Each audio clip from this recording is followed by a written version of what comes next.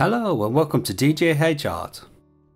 Thank you for joining me today. In this video I'm going to be showing you how I created this cat called Gizmo using Carbothello pastel pencils and Clairefontaine Pastelmat paper.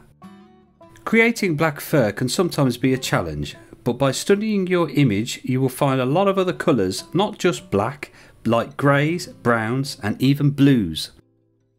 When creating your own painting, try to use the best possible photo for your reference image. This will help you get all the little details like the flyaway hairs or the lines within the eyes.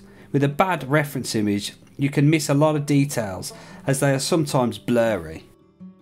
I hope you enjoyed the video and please let me know what you think in the comments below.